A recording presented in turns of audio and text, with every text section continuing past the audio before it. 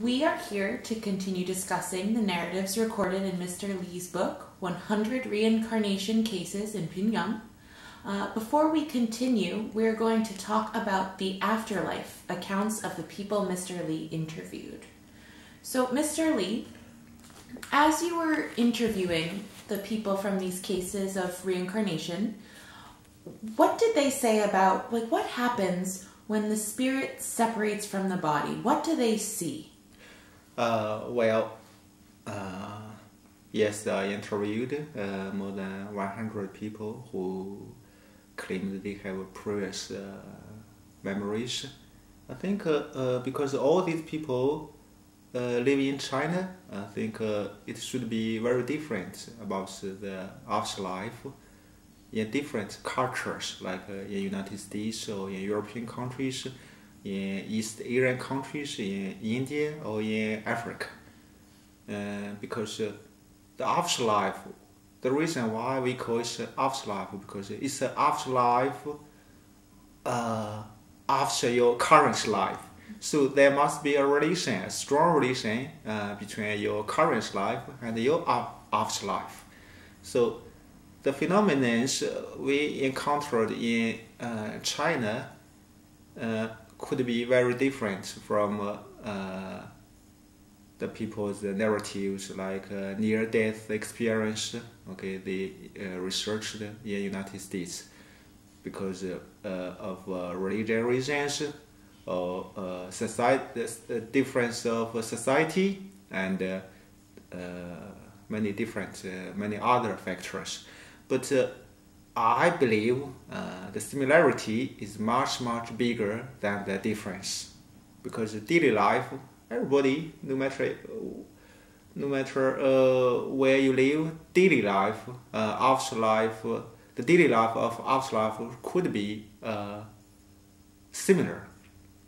Okay, about your question, usually when these people were dying, okay, some of them, about 30% of them, will see there are some underworld enforcers beside them. What do you mean when you say enforcer? What is it? Well, enforcers, underworld enforcers are something like underworld policemen, or we can call them execution squad from the underworld administration. Usually in China, it's called Yama. Yama is we call it Death King. He's the king in the underworld. This Yama, the idea of Yama is originally from India. In fact, there's no Yama idea until the Buddhism spread to China in the 5th century. So, in the history. So when these spirits separate from the body, they see the enforcers who report to Yama. Well, I think it's far more complicated than you think. Okay, the Yama is in charge of a person's death. Okay. So, according to their accounts in the book, also I interviewed 2 Yama's enforcers. Well, it's part-time job. There are 2 people I interviewed. They told me they are Yama's enforcers.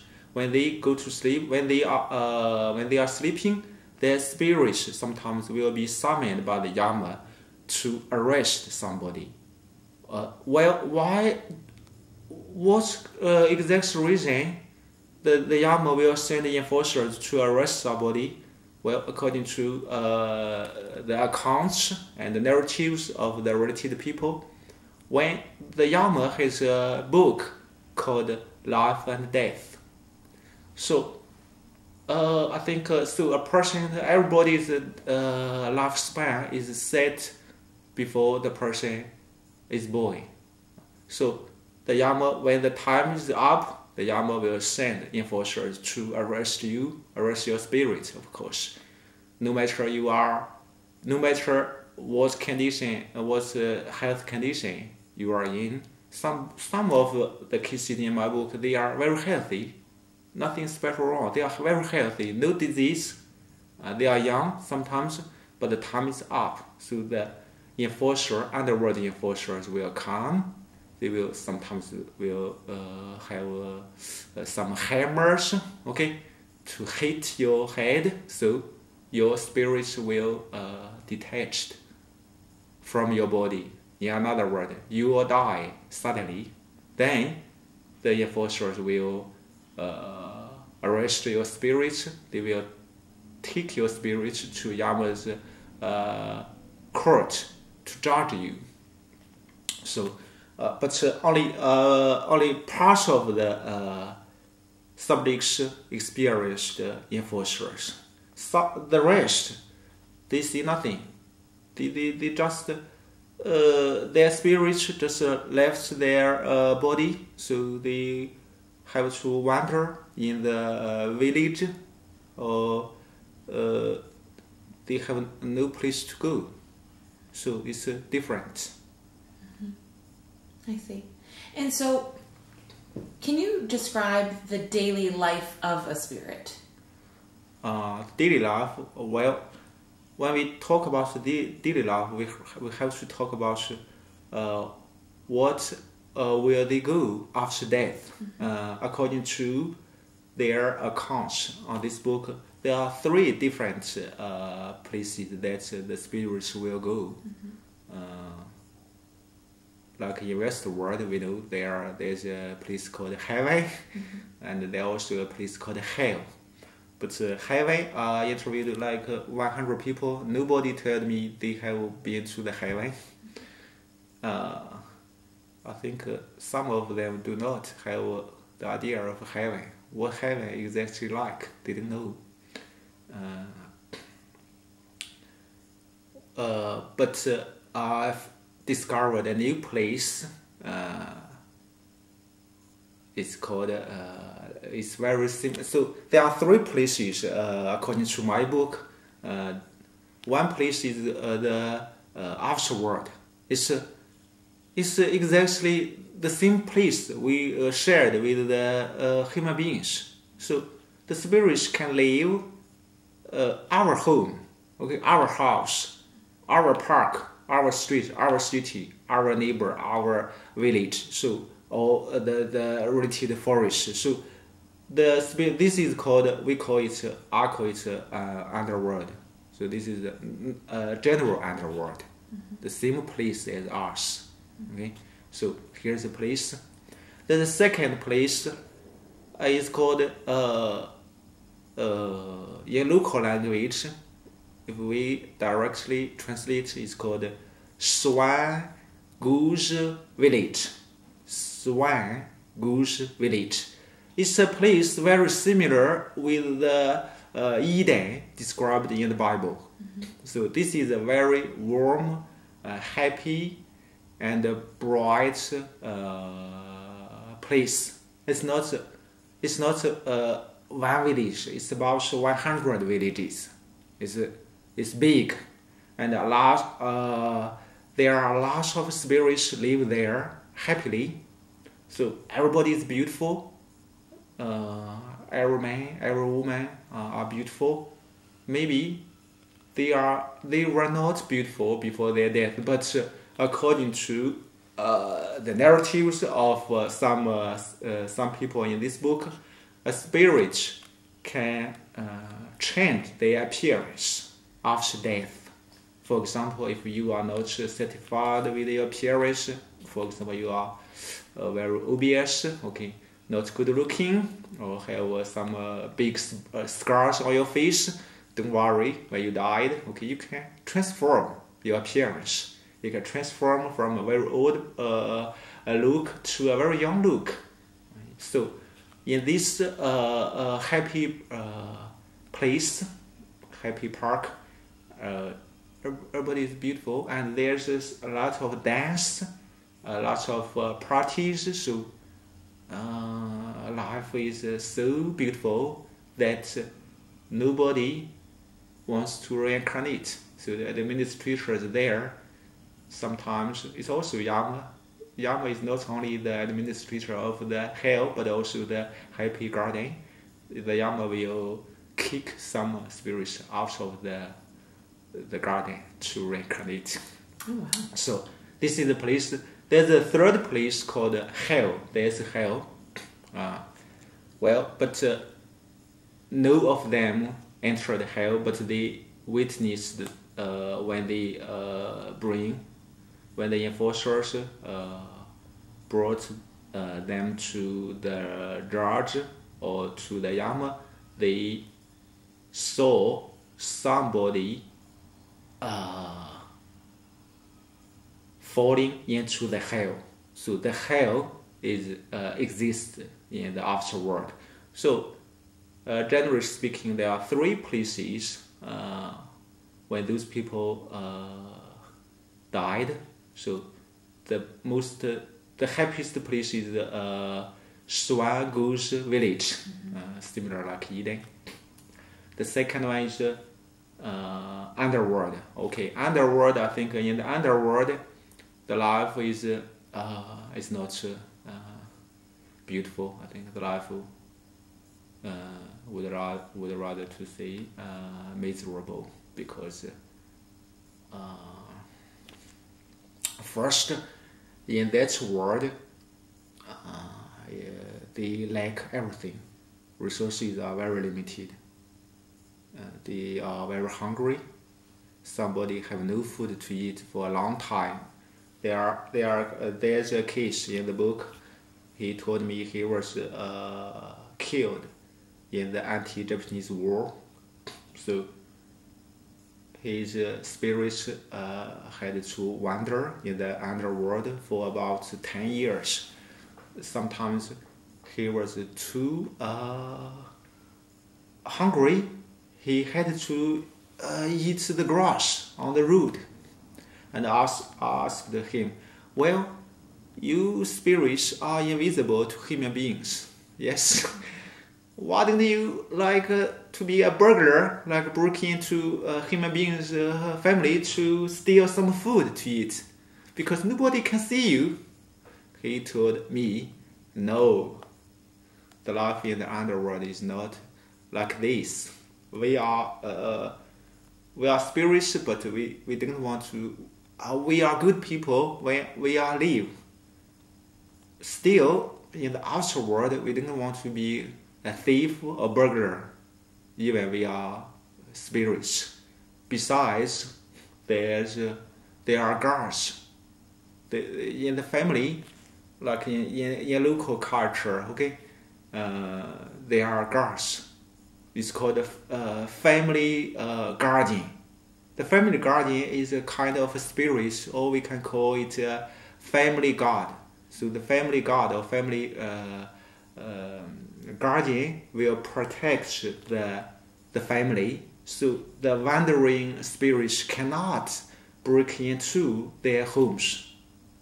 Of course, they have food, but you cannot enter their you cannot break into their families. So the life is miserable.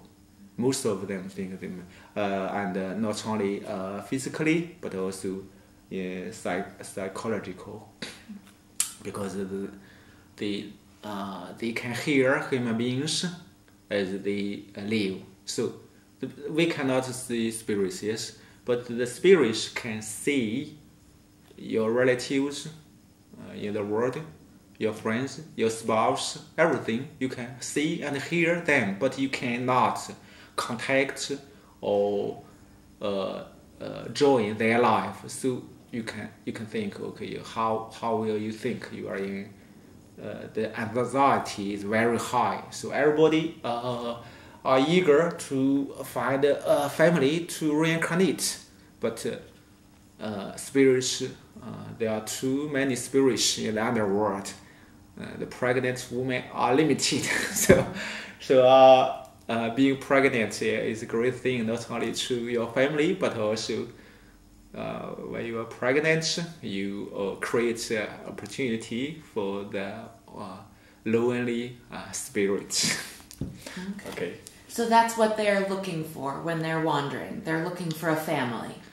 Yes. Okay. And I also asked the spirit. No, I'm not asked the case. Because they live in a village. Usually, the spirits will live in a village. They are wandering in a specific place. In another world, there's a very strict administration in the underworld. It's not completely free. You can do some activities in a limited area. You can't, like if you usually you have to live in your previous village. Okay, so there will be like a head spirit. The head spirit will administer you. Okay, so the freedom is limited. Mm-hmm. Of course, it's like a society, like in our society.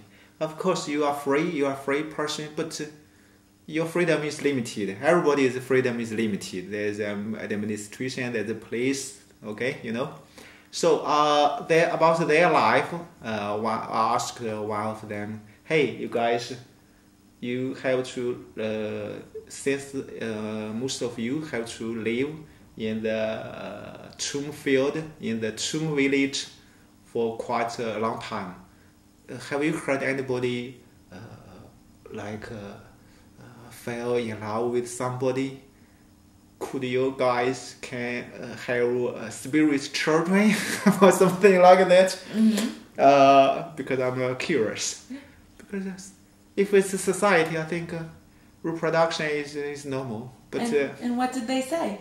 Well, he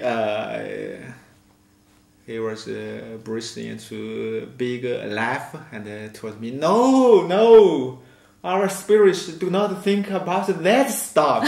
Okay, we don't want to live in the underworld. Okay, too long time. And there's a rumor in the underworld. There's a rumor. The rumor is, if you cannot reincarnate as soon as possible, you will die.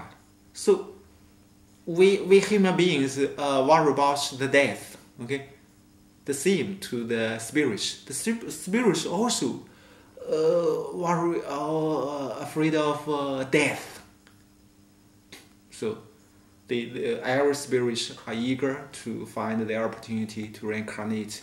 They want to return to our world.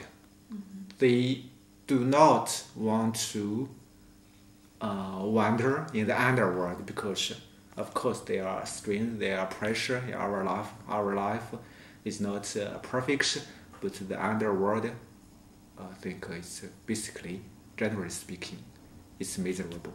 Mm-hmm. So can we go back to, you mentioned an administration in a society. Yeah. Can you tell me a little bit more about what, I guess it would be like a government, right? Well, yes. According to their accounts, there's an administration because it's a society. There are families. Okay, usually when you died, you can live with your families. Of course, they are all spirits, and also there are shops. So there must be some business activity in the afterworld. So there must be administration. Administration, for example, because there are some bad spirits. For example, there's in a case, a subject told me that there are some spirits, like young spirits, they didn't have money because they died of accidents and they didn't have offspring. So nobody bring money or send food to them. So they have to be burglars or thieves. They will break into others, like kill chicken and eat the spirit of the chicken. So to our world we will find, oh, what's wrong with our chicken? So many chicken died without any hurt. So we don't know the reason why some stocks or animals died without any apparent reason. So there's the administration in the underworld, they will arrest such criminals, spirit criminals. So administration, in fact, there's not many affairs to administer in the outer world because according to my calculation, usually the spirits will have to wait in the outer world 666 days on average. So it's a short time. Mm-hmm. The shortest is only 1 hour. The longest is 42 years. But average is less than 2 years. So they only stay in the underworld for 2 years. So there's nothing significant to admit because there's a very limited, there's no factory already. There's no marriage, there's no divorce case, So very limited things. Of course, there's administration, the highest administrator in the underworld is Yama. Mm-hmm. Then there's a county, county mayor. Okay, the county mayor will manage the county. Then there's a local god, according to their accounts. The local god will manage maybe one village. So in the tomb field, there would be a spirit head. So the spirit head will manage those tombs connected.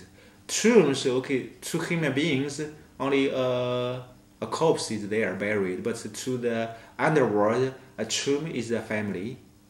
Sometimes there are more than one spirit living in the tomb. So a tomb is a family or a house in the underworld. Okay, very nice. And so in many cultures, there are holidays where people in our world will go to the tomb to pay respects to their ancestors. Yeah. Did any of the people that you interviewed, did they have anything to say about those holidays or the traditions and the impact on them? Well, I think according to their accounts, there's only one holiday in the underworld. It's called Tomb Sweeping Day. So in East Asian cultures, on that special day, it's usually in spring. Sweeping, like you sweep dust? Yes, clean. Yes, sweep the tomb. Mm-hmm. Because if you don't sweep the tomb, I think you cannot find the tomb because the tomb usually in the forest. Mm-hmm. So sweeping the tomb means it's nothing about clean the tombstone. It's about because, for example, your tomb is in the forest, so the weed or tree or bushes will grow. Okay, you cannot visit there frequently. Mm-hmm. Mm-hmm. If you don't sweep the tomb after a few years, the tomb will among the forest you can't find. So but this is not the significance of sweeping tomb, because the biggest thing, the main thing to sweep the tomb is you will your family, your offsprings will show your respect and amazing for your beloved ones. Mm-hmm. So the offsprings will bring paper money and delicious food your beloved ones loved. For example, for fruits like apples, bananas, and some other bread or noodles, Chinese food, and like fish, pork, beef, or sometimes if your ancestors love alcoholic, I think you will bring some some liquors like wine or beer. But I want to specify about the paper money. Well, the food is easy to understand. When you bring those food to your ancestors' tomb, usually your ancestral spirits will come out of the tomb and enjoy the food. Okay, they will enjoy the spirit of the food. They can take the food back to their tomb inside and enjoy for the following days. About the money, okay, it's paper money is similar like the notes we used in our society. But when you bring this printed paper money, when you bring down, so to the spirit's eyes, the ash, there would be paper money in the underworld appear among the called. So when you burn the money, it's like it transfers the money to the spirit. So the ash, okay, the ash will transform to underworld paper money, and so your ancestors can receive the money. They will pick up the money from the ash, okay, and then they can use the money to buy some essential things like food, clothes, daily stuff in the spiritual shop. So there are some shops, ordinary shops like clothes shops, food shops, okay, around the tomb field. Okay. So this is the big. I think this is the biggest day because. To some spirits, they can enjoy their offspring's offerings, but for others, okay, they can rob, okay, because they can. It's everywhere. It's especially on the mountains, among the tombs. There are a lot of huge of food, so they can eat whatever they like. So this is the biggest day to the spirits in the local culture. Okay. And so the money they receive and the food they receive, it helps them survive this underworld before they find their next family. I think or it makes it more spirits, comfortable. comfortable. I think spirits can survive without eating even for a long time. But this is a special day, I think. Okay. A big treat for them. Excellent. And so when the spirits are ready to find their next family, how does a spirit choose its future family? What is that process like for them? This is complicated because about only 20% of the subjects told me, okay, they are arranged. Their future family is arranged by the underworld administrators. So the administrators in the afterworld will arrange some specific spirits to reincarnate in a specific family. Okay. These spirits have no right to choose by themselves, but there must be a reason. It's not random. Okay, there must be reason. But the reason is difficult to explain. The rest, there are other cases. They told me, okay, they have 100% freedom to choose by themselves. So they will wander around the village to see if there's a proper family.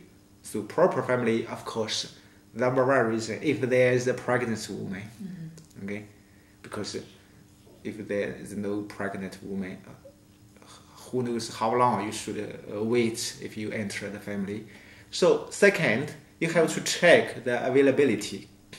Sometimes the pregnant woman is occupied by another spirit. There's a spirit, there is a spirit there,